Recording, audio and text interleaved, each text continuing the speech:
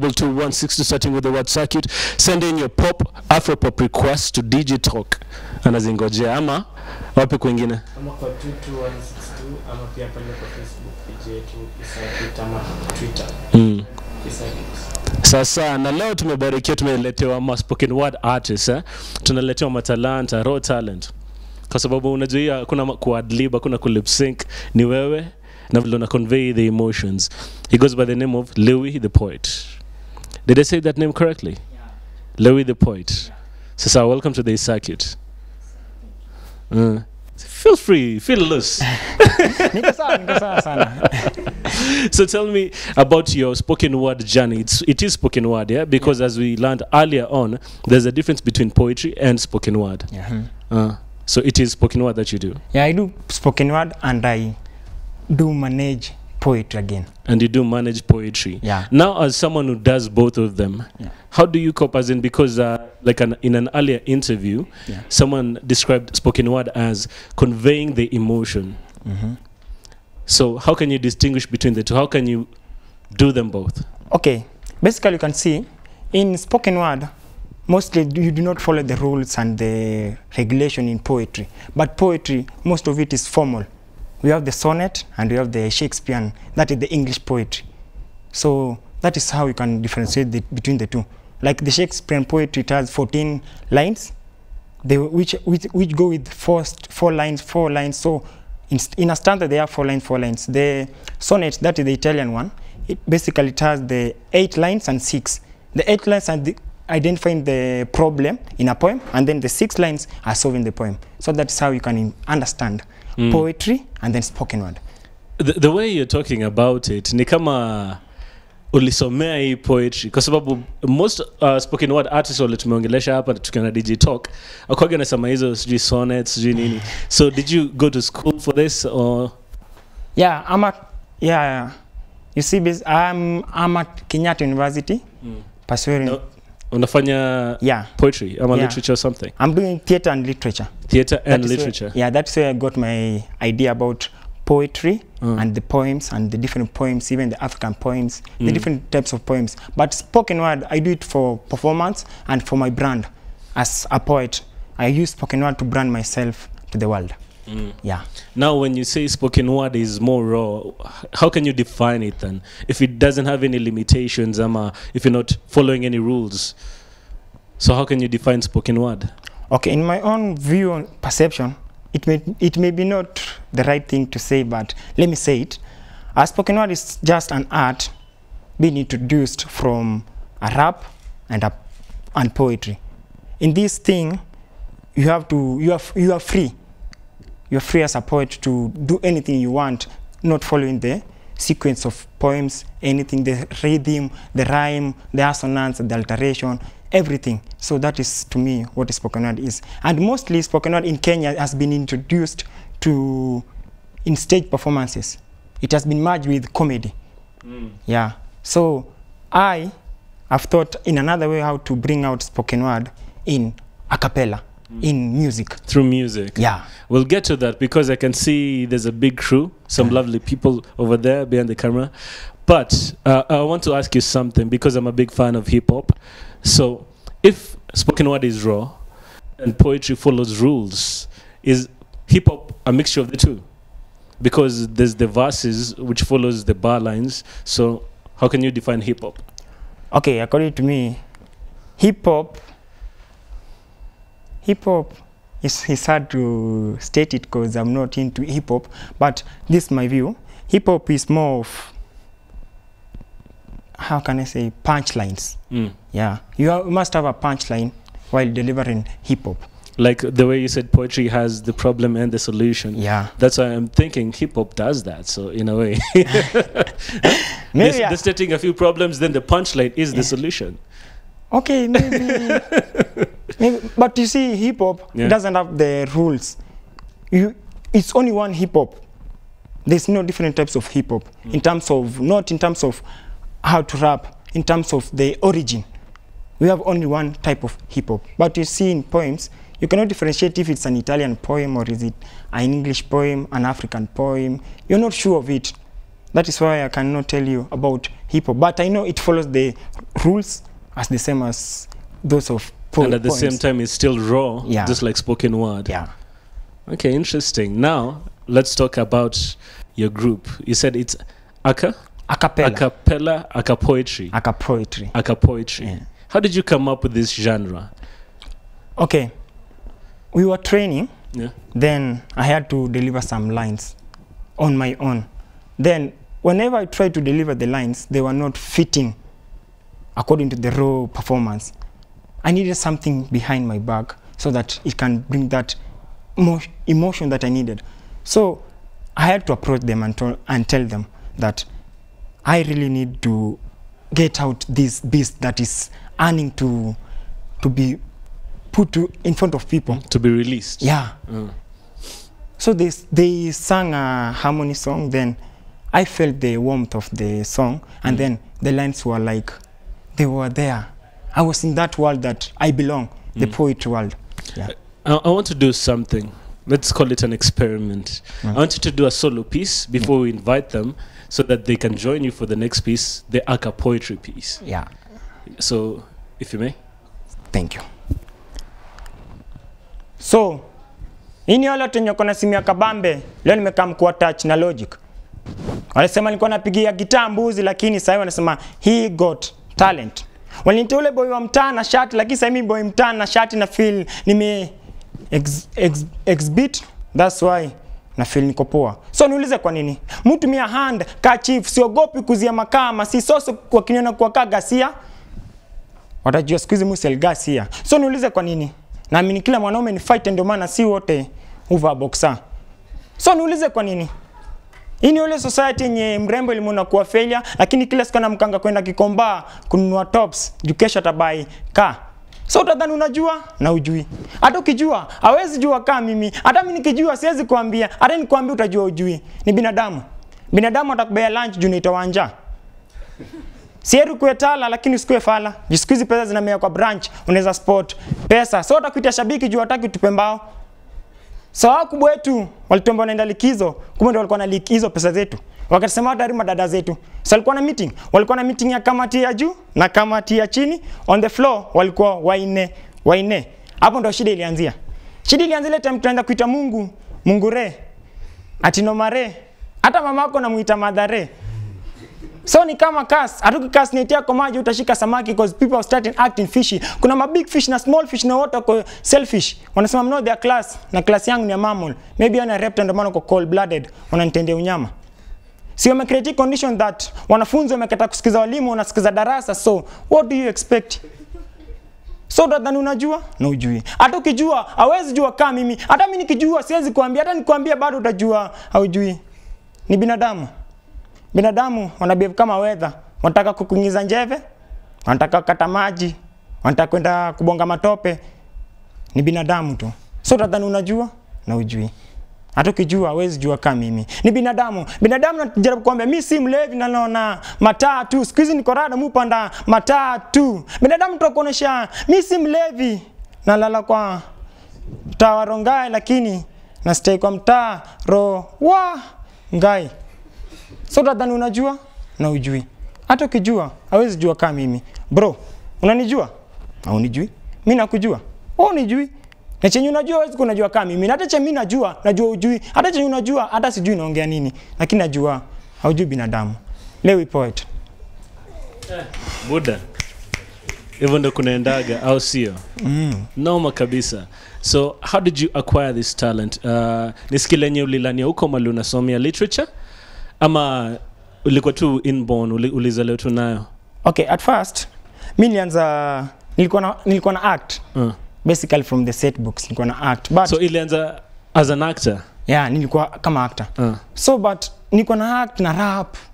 Pia nilikuwa naandika script, but I was powerful in poetry. Hizi zingine nazafanya watu waseme leo uko poa. Lakini si reach chenye nilikuwa nataka. But one day nikajaribu kufanya poetry. Poetry ilinipea crowd nyingine yenye sijaamini naweza pata. So through that nikaona haya kumbe naweza reach through poetry vizuri. So nikasema unaweza fikia ile crowd yenye unataka. Wacha niache hizi zingine. Nazifanya God willing, God baadaye ndo acting. But sasa ni endo kwa strong point yangu. That is when nikaamua poetry and spoken word. And spoken word. So now the new genre that you've just created, aka poetry. Your friends, can they join you for a minute? Yeah.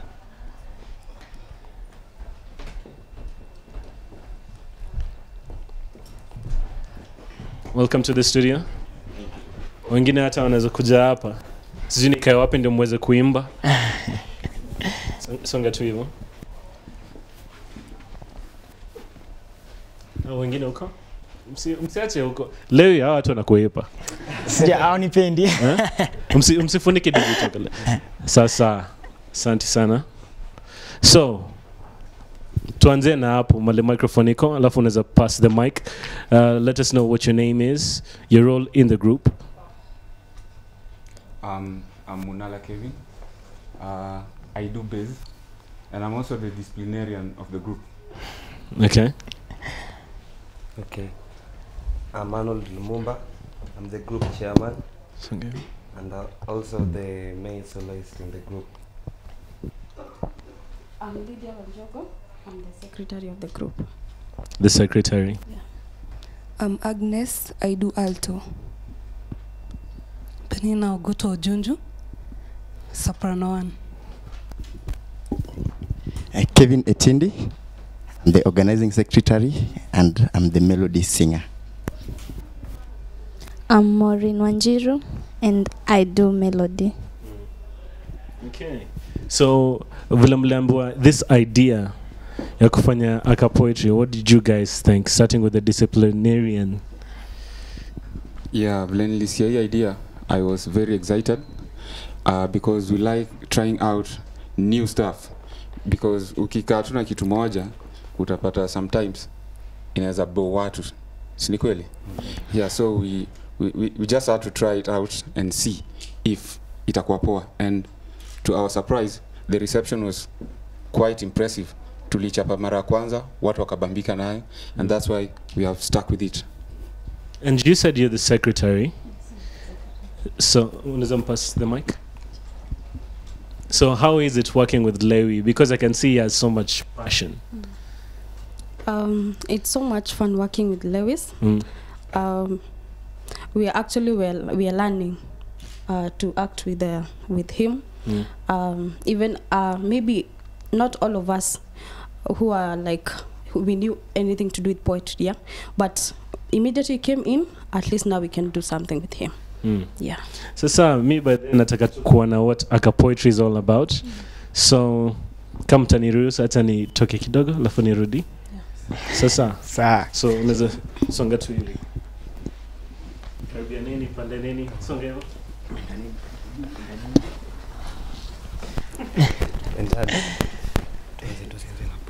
Sasa poa tena.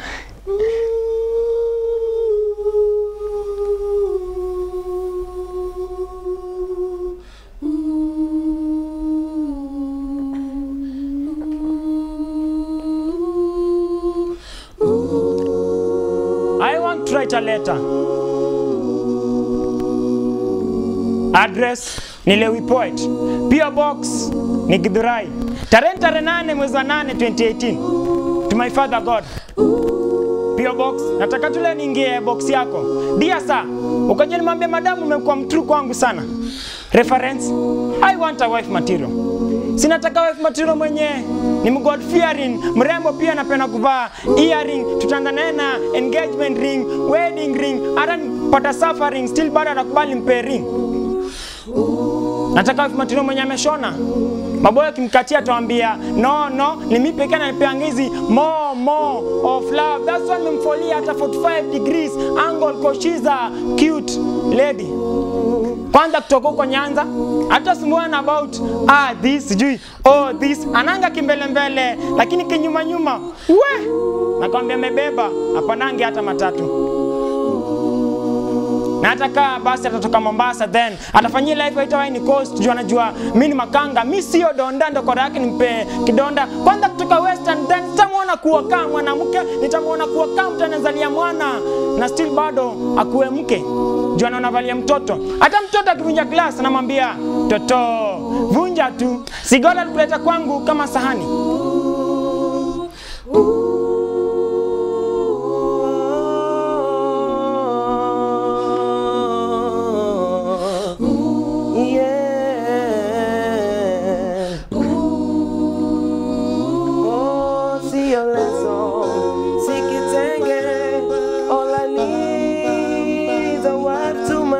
Not a knife to material, wife to material. It's all I need. So, na kama atatoka Nairobi, then atajua maisha ni noma kushinda Okto. Hata sumwana kumpeleka saloon, lakini hata make sure by saloon kane mwenyewe atashuka. Hata sumwana kununua carpet kwa nyumba, lakini kesho tuendesha carpet. Ndio anatumia hand kerchief, hata yogopa kuuzia makama si nataka a wife material, staki a knife material yenye maboya kimuona kutoka kijiko. Hapana, nataka tu nimkatie kwa sana kuanga stainless na kuanga na roho safi na nakuanga msharp. So you was faithfully Lewi Poet. Sign nataka tu wife material. Number mweke tu kwa kitabu ya numbers. Sikitenge, siyo leso, sinyonginyo. All I need is a wife to material, not a knife to material. Wife to material, oh, not a knife to material.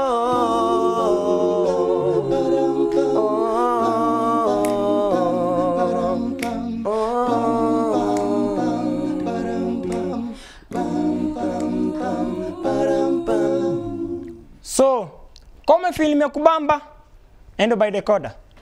Nimetoa watch on my left hand and on my right hand because this was the right time to be with you. Lewi Poet.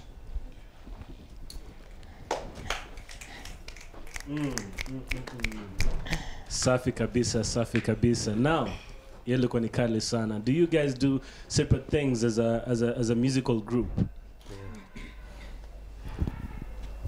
Yes, we do. Which is? Okay. We measure. Okay, what we do to see ufanya. Okay, we started in church, so we measure on gospel. If other things come up, we just work with that. So, as for now, we are measuring just gospel songs. Yeah, we can sing it. Yeah, and separate things apart from poetry. Yeah. So Lewi the Poet, watu wanaweza kupata wapi on social media? Pale Facebook nitafute kwa Lewi Wachi. Lewi Wachi. Lewi Wachi. Okay, you have to spell that for us. Ni rahisi. Lewi Wachi. Lewi Wachi. Okay. Na pale IG ni Lewi with a dot, lewi.poet. Twitter @lewi.poet. Yeah. What about the group? Do you have a band name? So what's the band name? Yeah, we are the classic music. Yes. The classic music. Yeah, no, not the classic music, the classic music. Okay, what's the difference? What am I saying? The difference is the same. The difference is the same. So what's the spelling for that? Okay, the classic is CLASIQUE.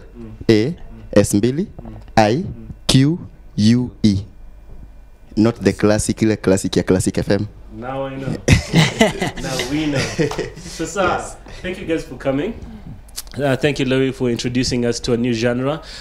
Christine Kiai, if you may join me. Nimeona tuko hapo enjoy the aka poetry. Nimevutiwa na hizo. Umevutiwa na the aka poetry. Yeah. Now, by the way, this is a focus group right here. Yeah. So we had a discussion early in the morning, and nataka to close the show hivi. On the first date, who should pay?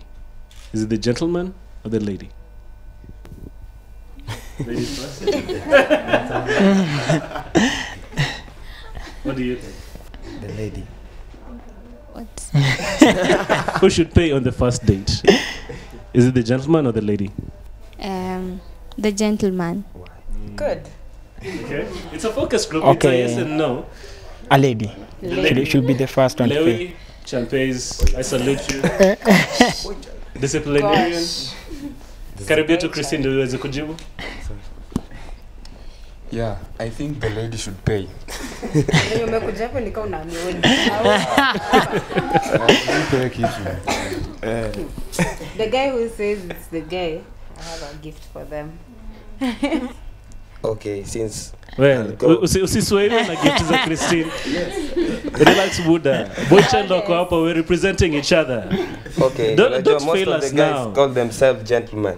So I think the guys should pay. Buddha boss. Yes. Christine usimpati. Hebu reveal that gift kwanza. Utapata hata ni mandazi hivi.